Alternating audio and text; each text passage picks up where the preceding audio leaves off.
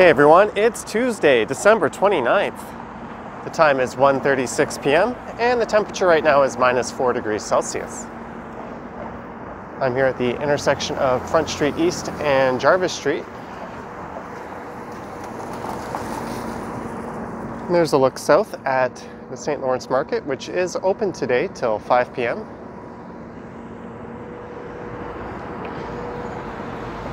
And the plan for this one is to walk north along Jarvis Street, up to where it becomes Ted Rogers Way, and then on to Bloor Street.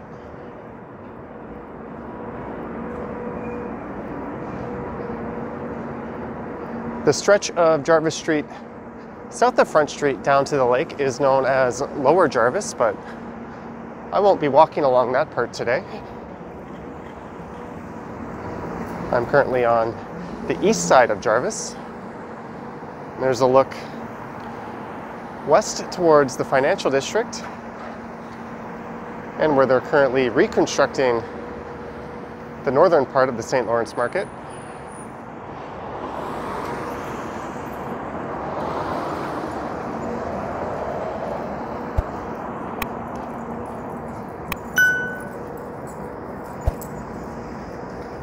And just up ahead here is King Street East.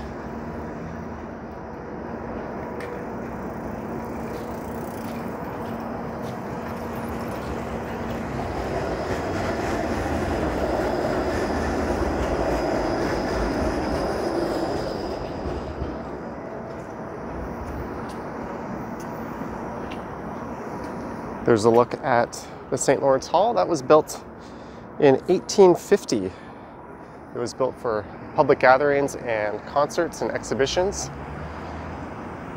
And it actually had a 1,000-seat amphitheater when it originally opened. It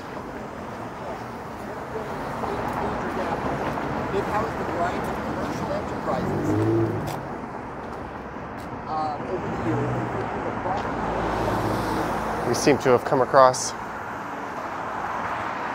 someone giving a tour of the city. That was kind of neat.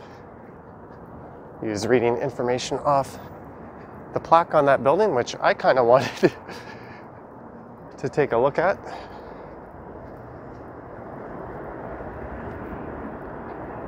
Here's a look west at St. James Park and St. James Cathedral in the background.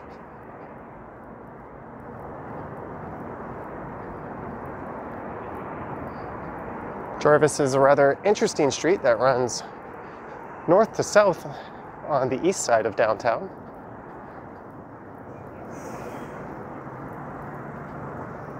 It's got some interesting quirks, which I'll talk about.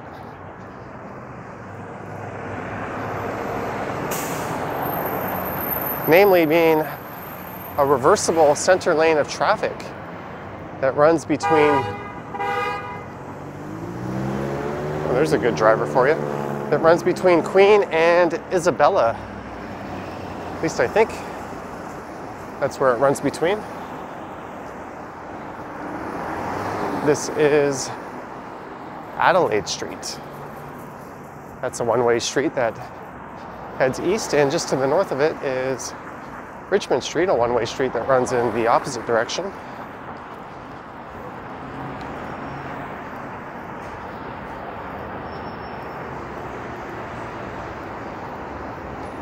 And even though it's -4, it's actually a pretty mild day. There's not a whole lot of wind. I'm not even wearing gloves right now. And this is my first time getting out and recording a video like this since Christmas Day.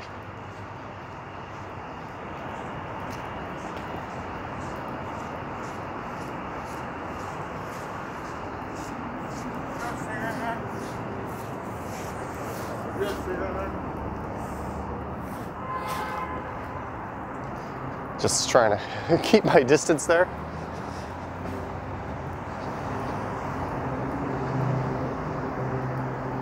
So this is Richmond Street. There's one of the few remaining downtown gas stations.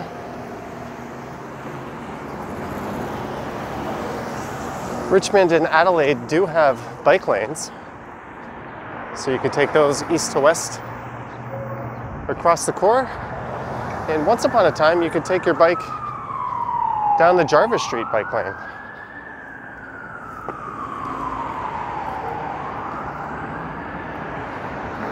Back in 2009, City Council voted to add a bike lane to Jarvis.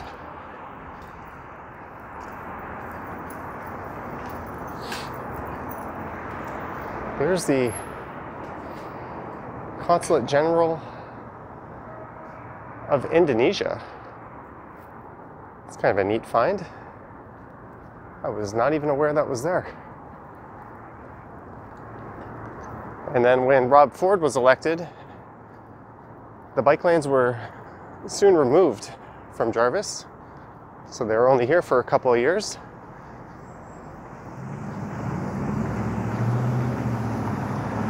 But at least when they removed the bike lanes from Jarvis, they put bike lanes in just to the east of here on Sherbourne Street.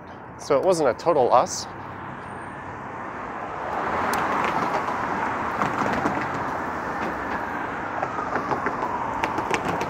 According to the sign, this is Old Town Toronto, and this is historic Queen East.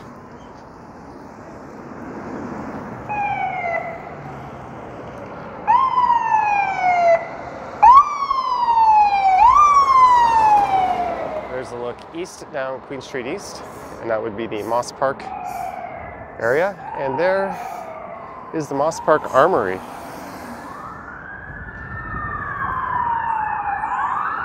There's certainly a lot of sirens in the city right now.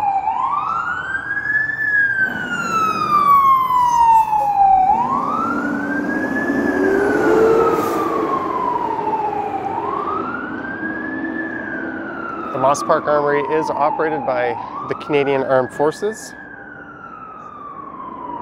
and it currently hosts a number of reserve units.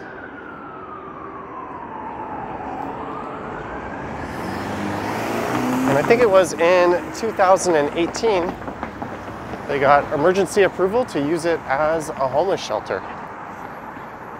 The city was experiencing freezing cold temperatures, and there was not enough capacity to accommodate everyone on the street, so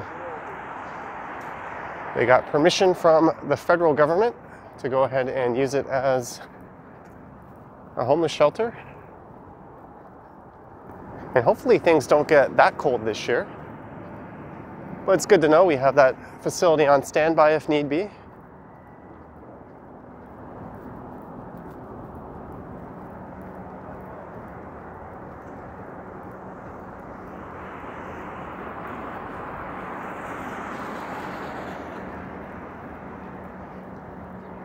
And just on the east side of the Moss Park Armory is the rather infamous Moss Park.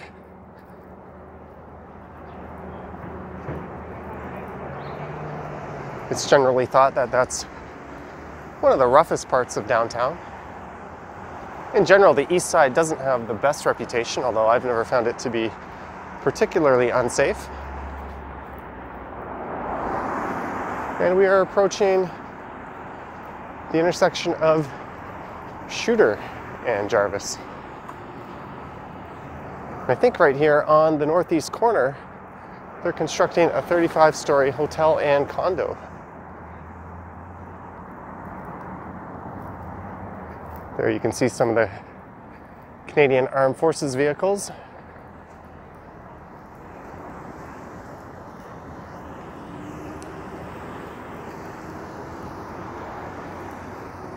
And just behind this condo development, we're actually taking down a high-rise. That's the old Grand Hotel.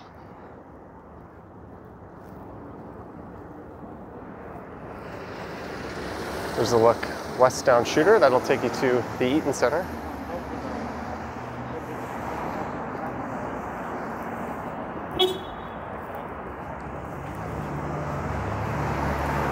I wasn't walking particularly slow. There's no need for that guy to honk. I just slowed down to give this couple some distance in between me and them, as we are supposed to do these days.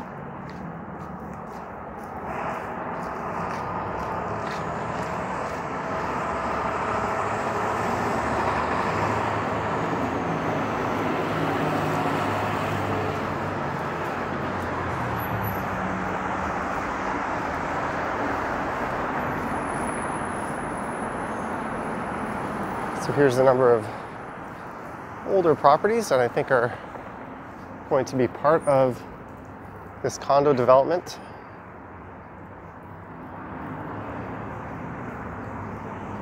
And here, where the Grand Hotel used to be, or kind of still is, used to be a 177-room hotel. And prior to being converted into a hotel, it was actually where the Royal Canadian Mounted Police called home in the city of Toronto.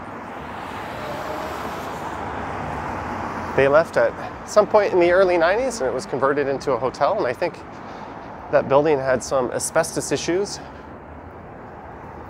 So hopefully those aren't still prevalent while the hotel is being dismantled. There are plans to replace it with a 50-story hotel and condo.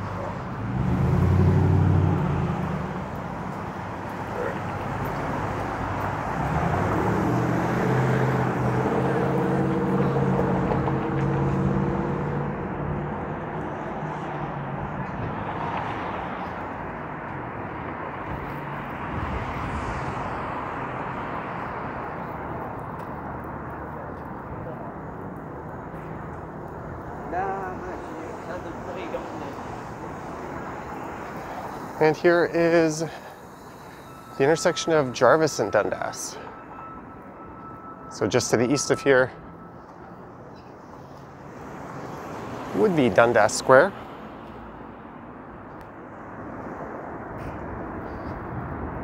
And this building, which I'm zooming in on,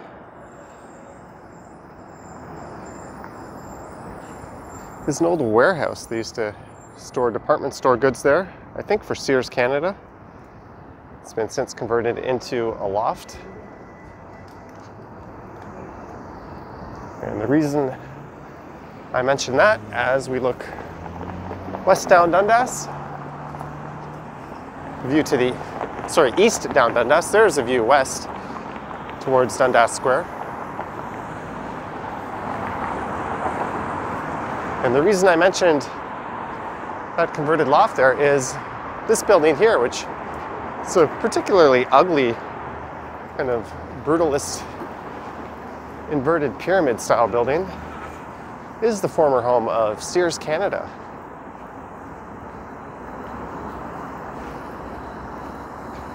And that was built back in the middle of the brutalist era in 1971. It certainly looks like one of those ugly government buildings you'd expect to see.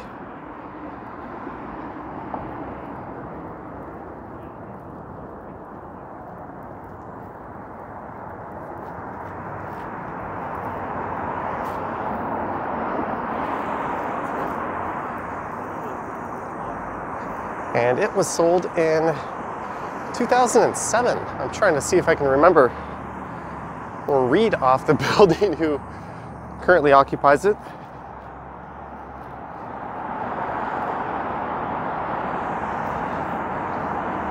I think it's the Ontario Realty Corporation. I guess there was a period in time where somebody thought that was a good looking structure.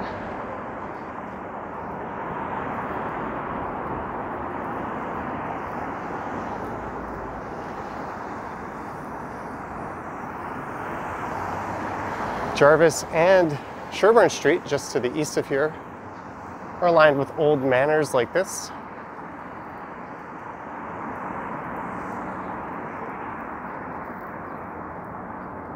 This used to be the ritzy part of town. In fact, we'll be going by the Keg Mansion shortly. That's just north of Wellesley. And there's the Inglewood Arms, and it looks like there's currently a proposal to put a 36-story building here.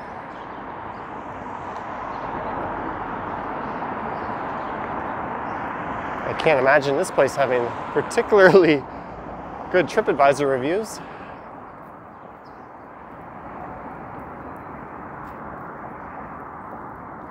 Here's another what looks to be brutalist era building, the Ontario Court of Justice.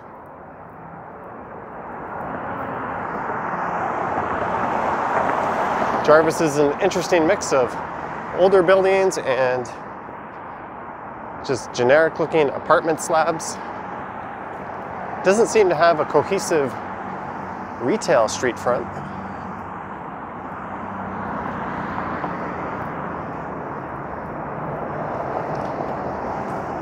And as I mentioned earlier, this center lane here is reversible.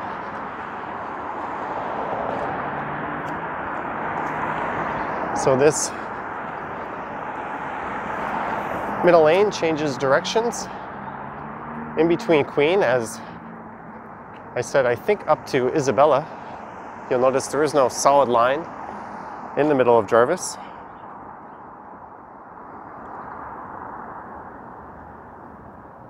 And the middle lane goes southbound, except for, I think, 3:45 to 6:30 p.m.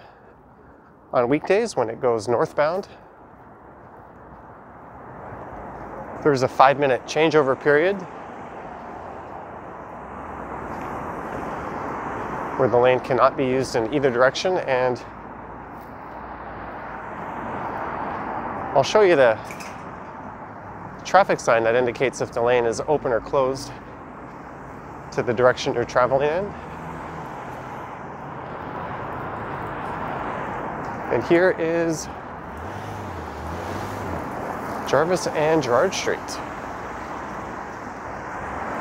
I remember looking up this Econo Lodge and seeing that it actually had decent reviews. I think on TripAdvisor it had a 3-star overall, which is certainly a bit higher than I would have thought it would have got. There's a look east down Gerrard. And across the street is the famous Harvey's. This area used to be known as a bit of a red light district. Sorry. That guy kind of spooked me, asking me for a smoke.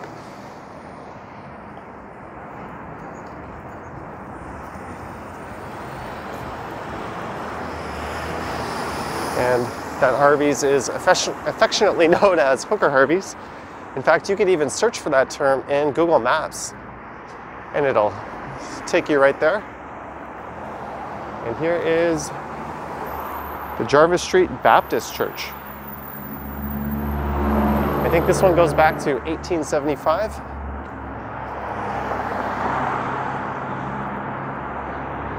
And there's the Toronto Baptist Seminary. This one's a bit older than the church. Here's some older buildings that look to be slated as part of a redevelopment. And just on the right is the Allen Gardens. This part of town is known as the Garden District, named after the Allen Gardens. This is a large park. There's a pretty big playground and off-leash dog park. And there's also a conservatory which features 6 greenhouses. The botanical gardens right now would be currently closed due to the current measures in place. I've talked about this in previous vehicles videos before.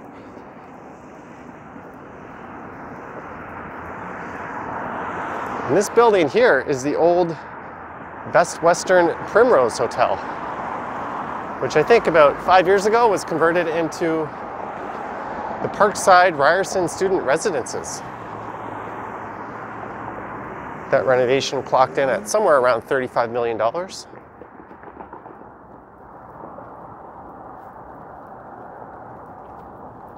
And this mural was done by a Spanish artist, Okuda San Miguel.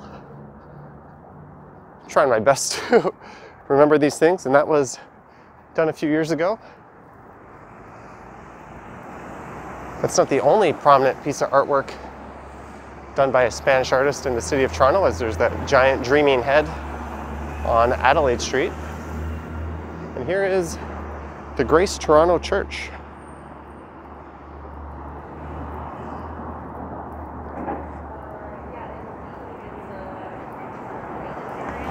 That one dates back to the 1870s, and we're at Carlton and Jarvis.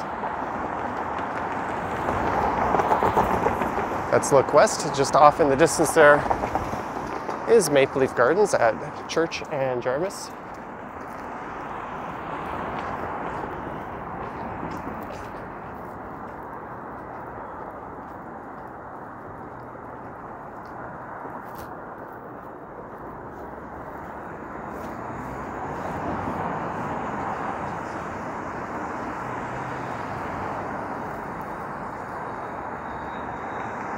There's a lot of the older style homes you see along Jarvis. And that there, the red X I'm attempting to zoom in on, is the traffic sign that signals that the middle lane is closed to northbound traffic. So on the other side, that would be, I think, a green arrow. I'll turn around and take a look when we get to the other side.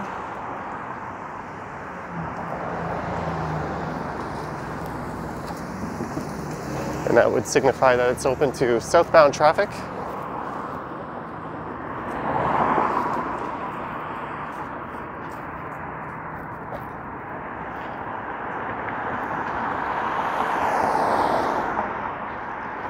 There you go, it's a green arrow pointing down.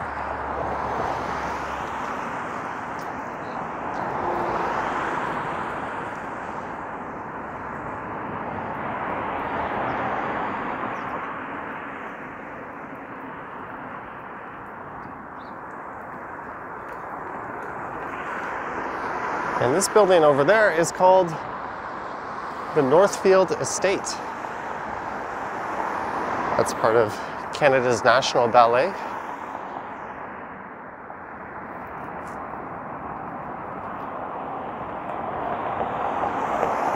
That building goes back to 1856.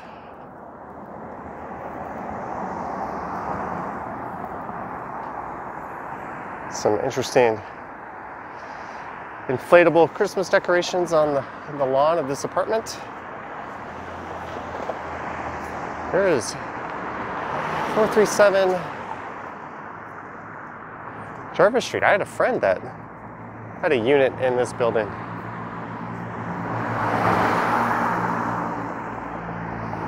And as part of Canada's National Ballet, just next to it is, I think the sign says the Betty Oliphant Theater.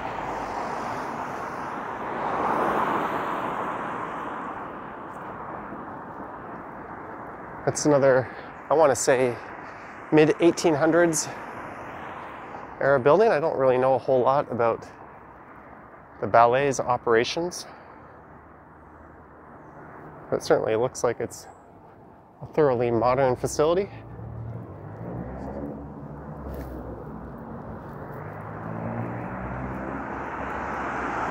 There's the Blake House restaurant and pub.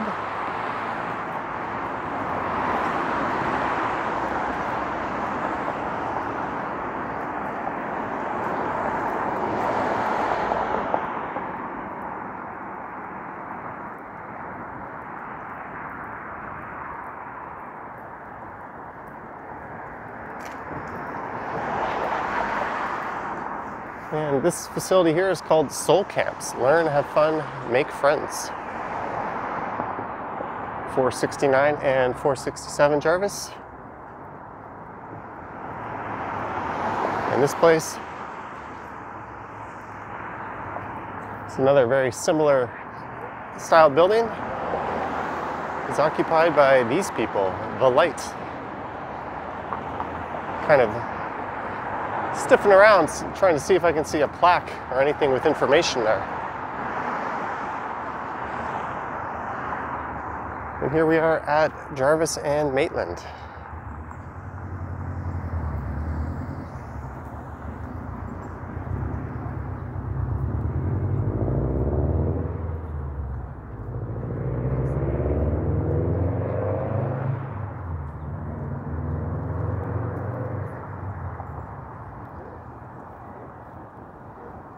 Such an interesting mix of different forms of the built environment along Jarvis Street.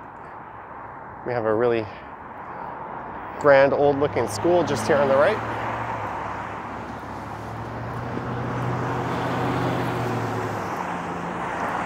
And I'll refrain from trying to guess about this property, as I do see what looks like a heritage plaque.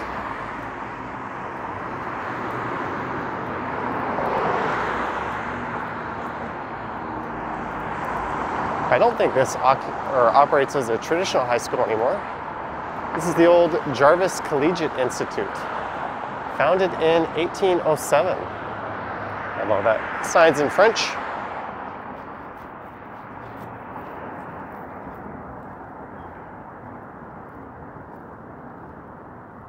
And I think it might be operating as some kind of experimental learning center these days.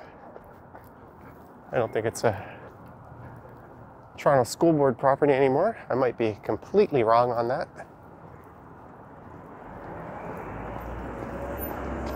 And just up ahead is Wellesley Street East. You could turn east here and take this through St. Jamestown and then into Cabbagetown. And according to that sign, it's 0 degrees Celsius. My watch told me it was -4 when I started this walk. I wonder why it feels a lot warmer than it really is.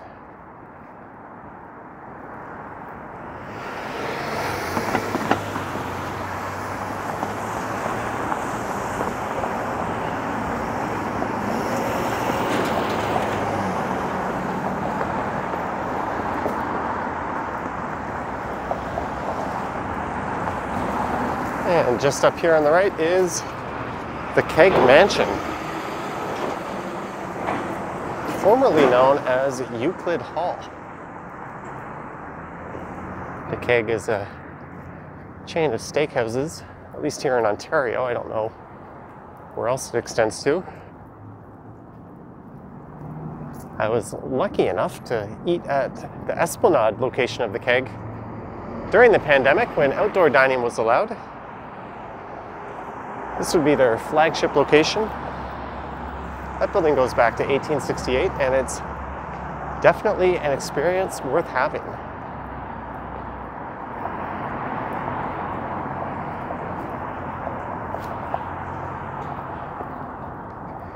And across the street is the Berkeley Bicycle Club. That's an events venue, formerly the Gooderham House.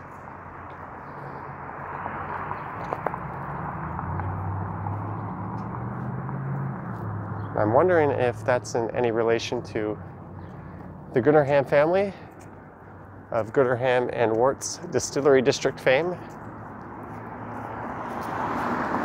And the Flatiron Building, which sits at Front and Church Street.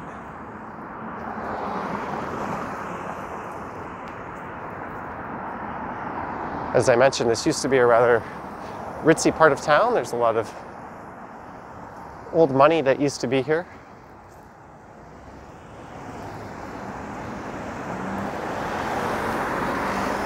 And here is the Princess Margaret Cancer Center Lodge.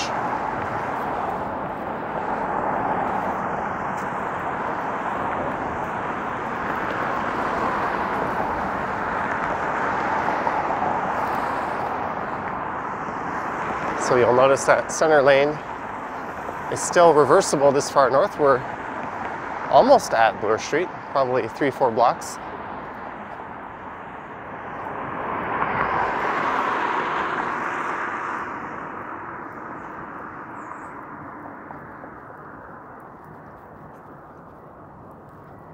And just up ahead is Isabella, so I think that's where the reversible center lane comes to an end. And it's also, if I'm not mistaken, where Jarvis Street comes to an end. It might be here or at Charles Street. In 2009, the northern end of the street was renamed Ted Rogers Way to commemorate Ted Rogers, the media tycoon, who for some reason has a statue of himself in front of the Sky Dome.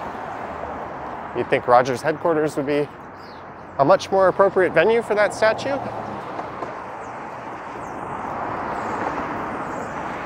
If I ever become a billionaire, that's what I'll do. I'll buy the Blue Jays, rip that statue up, and put one in of Joe Carter. Maybe a Dave Steve statue to go along with it.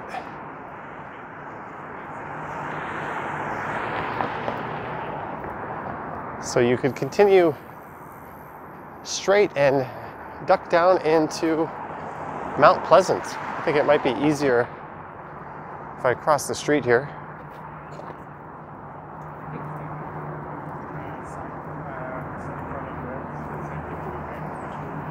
There's look south. So this stretch between Isabella and Charles is still Jarvis Street. And there is the Evil Empire, the headquarters of Rogers Communications, a company I vowed never to use again, and now find myself using two of their products. I have their home internet. It's the fastest available where I live, which is a necessity when you use the internet as much as I do to operate these two channels. And I use them for their wireless data package. They have the best one that seems to be geared towards doing the kind of outdoor streaming that I do.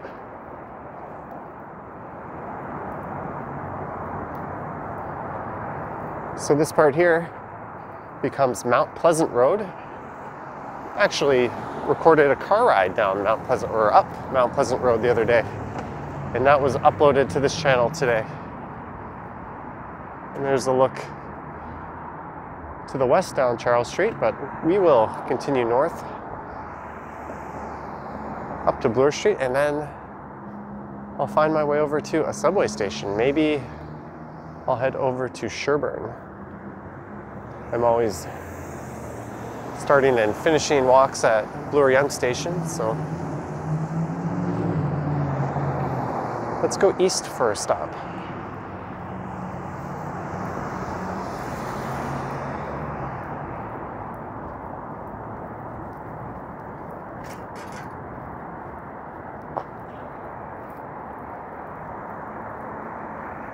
There's a look up at the Evil campus. Rogers isn't exactly known for its consumer-friendly practices.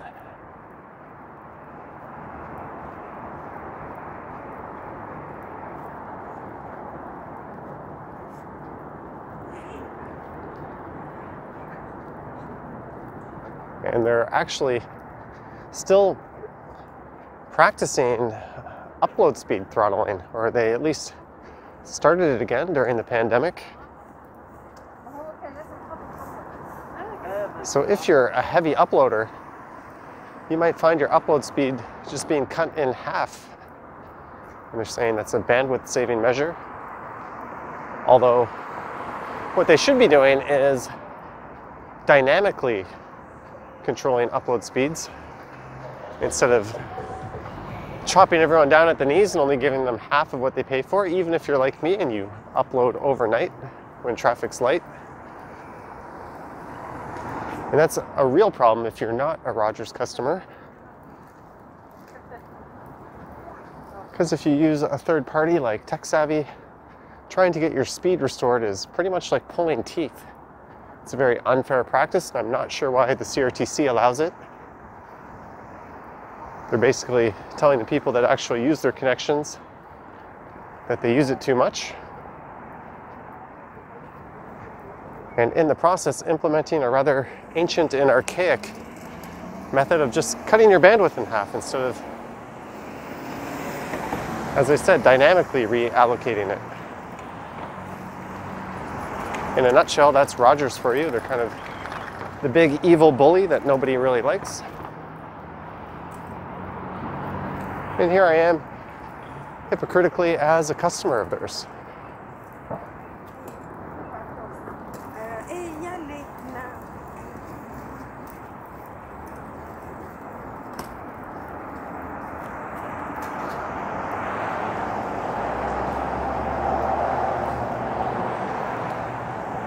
So I'm currently walking east along the south side of Bloor Street East. There's another Rogers building.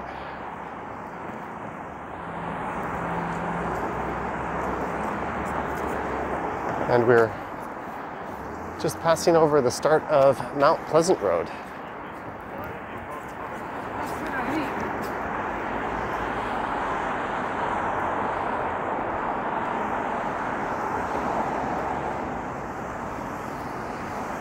This area is known as Upper Jarvis, and this is Huntley Street.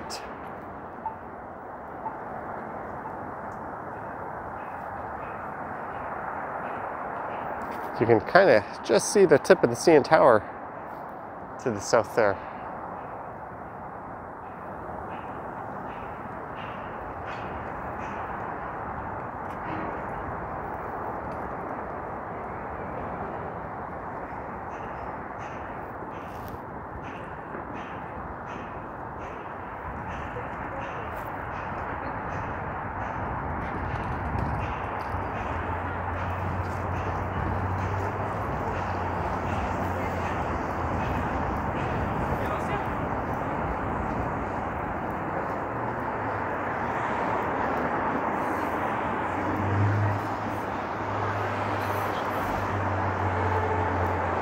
So this would be pretty much the very northern end of downtown, and we're close to the eastern boundary.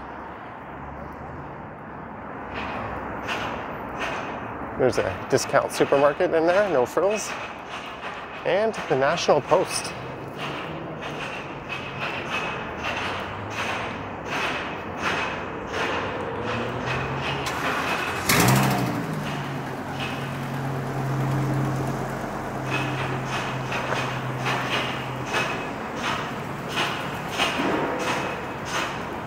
Looks like that Aroma hasn't even bothered to open for takeout customers.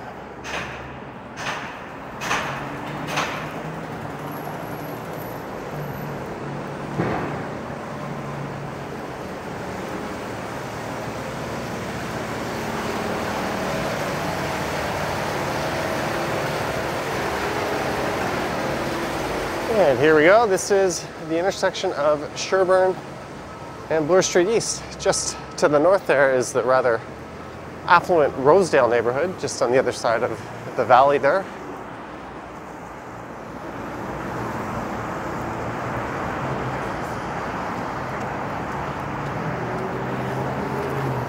And these are the bike lanes I talked about earlier that were implemented on Sherbourne to make up for the bike lanes that were removed from Jarvis. In a perfect world, both streets would have bike lanes. And now we're at Sherbourne Station. I gotta throw my mask on. I'll leave the camera running while I head down to the subway platform.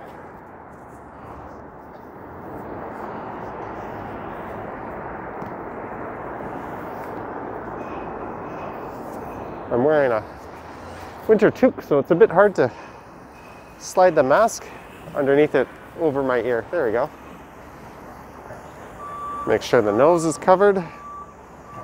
I'm sure this thing is super crooked and I look really stupid right now, but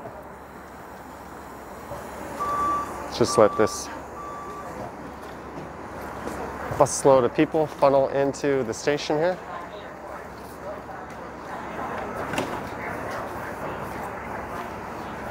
Thank you.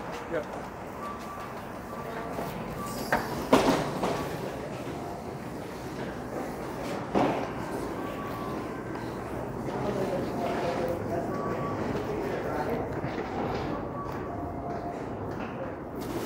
I don't know the etiquette on offering people help these days.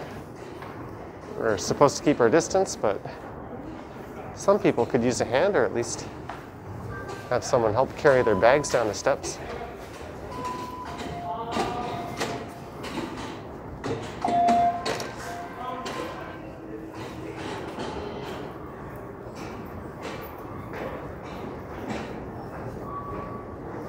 And I'm going to go eastbound.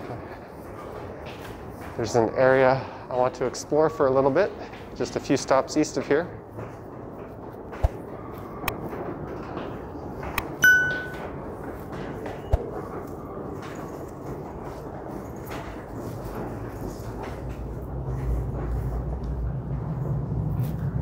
It says the next train will be in 2 minutes. So I will end the video at this.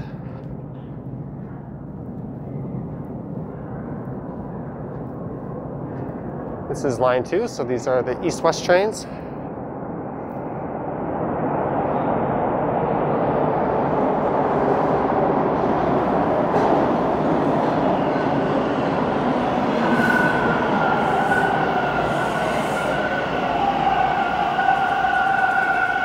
So I hope you enjoyed this walk up Jarvis Street and then briefly along Bloor to Sherbourne Station. There are links to my Patreon account in the description if you wish to support the channel.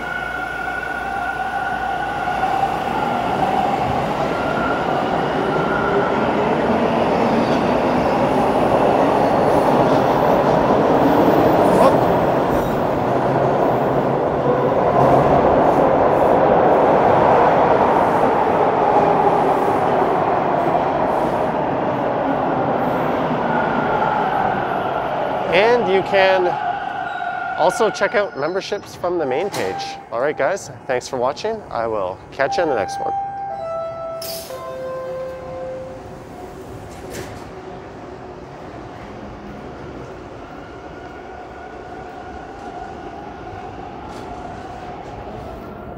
The next station is Castle Frank Station.